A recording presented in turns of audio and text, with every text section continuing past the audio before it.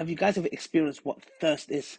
Not having to drink a single drop of water for days. These people have. Our fridges are full of water. Please give whatever you can for the sake of Allah subhanahu wa ta'ala so they can have something to drink. Has your porn and sex addiction affected your studies, work, marriage, and family relationship?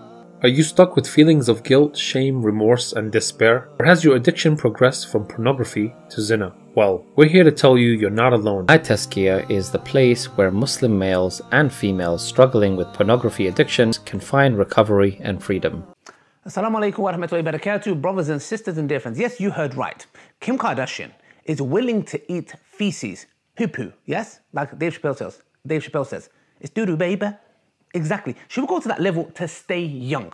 Whereas, however, the Muslim woman is the one that is oppressed. They are oppressed, not the Western woman who gets her buttocks, her lips, her eyelids, her hair, her skin, her knees, her toes, everywhere plastic surgery. Nothing is left real. It's all fake. No, they've got freedom, but the Muslim woman is oppressed. Let's study and look at this, brothers and sisters, a little bit carefully. And we're going to touch upon this amazing book, which deals with the pandemic, which is greater than any virus, which has come into every single household of girls and women, made to feel ugly and uglier, so that they cannot even leave the house without makeup. And they dare to tell us that the Muslim woman is oppressed because they choose to obey the creator rather than the creation, because you're bound to follow something regardless. So the one who chooses the creator is oppressed, but the one who follows the creation's never-ending list of beauty is not. Can you imagine, guys? She's going down the route, willing to, and people see this as a joke. It's not a joke, I promise you. If she ate poo-poo, doo-doo, and she realized that she stays young, I promise you, and if she made her own product,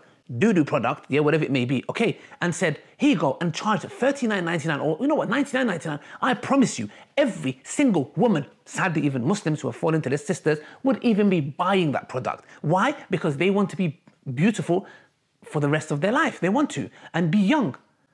But the point is this, guys, Allah in the Quran promises that. And when you don't believe, of course you're going to be seeking in this life. Allah subhanahu wa ta'ala has promised the believing woman eternal paradise, beauty. You want to be beautiful eternally? Jannah. Allah is promising you that. For those who believe, your reward is going to be there.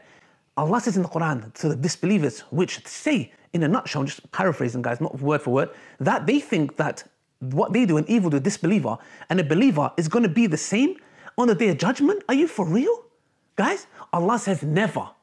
Because the woman, the sister who observes her hijab, who stays away from zina, and even if she fell into zina, she repents and fixes her ways. A sister who is trying to observe the hijab. A sister who puts her creator before the creation and puts the hijab in the correct way and tries to keep her modesty and does these actions. Do you really think that she's going to be in the same category on daraja, on level with a woman who chooses to show wherever she shows, whenever she likes, sleep wherever she likes, eat wherever she likes, do whatever she likes?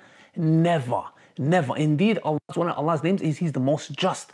Yes, and He will never let your works go to waste. So yes, you're bearing the heat and whatever it may be, but eternally you are going to be in bliss, inshallah, because that is exactly what you will deserve.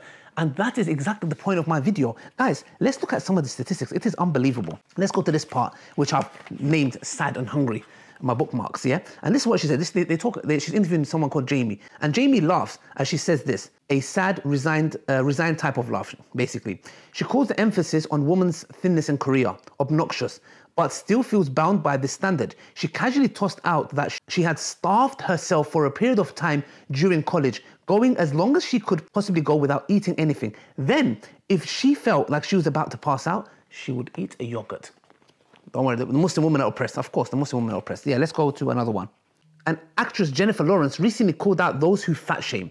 In an interview with Yahoo, CEO Marissa Mayer, Lawrence asked, what are you going to do? Be hungry every single day to make other people happy? The Western women are realizing that, look, this is a standard that they've given us we cannot reach. The system is rigged. There is nothing that we're going to do that's going to reach it. I encourage every single woman to buy this book, for God's sake, yeah? We have this disease of beauty sick. We are doing anything and anything to look young and beautiful. And I believe this is the reason why the Western woman is depressed, suicidal, anxiety, and all these mental disorders. Why? Because they have to meet these standards that they could never, and they are made to feel uglier and uglier. Whereas Islam says, no, free yourself from these shackles and embrace yourself how you are, because you are a human being. You are a woman that has more to offer than your beauty. That's all I have to say. Do not forget to check this video that I had a discussion with a Saudi girl who had a similar question, a very genuine sister. This will give a better idea of what I'm talking about. For now, we'll let the Kim Kardashian and the Western world, Western woman, carry on eating poo-poo while we stick to obeying our Creator, alhamdulillah, in a dignified way, and that the Muslim woman, inshallah, in paradise will have eternal beauty and eternal youth. Till next time. Assalamu alaikum wa rahmatullahi wa barakatuh.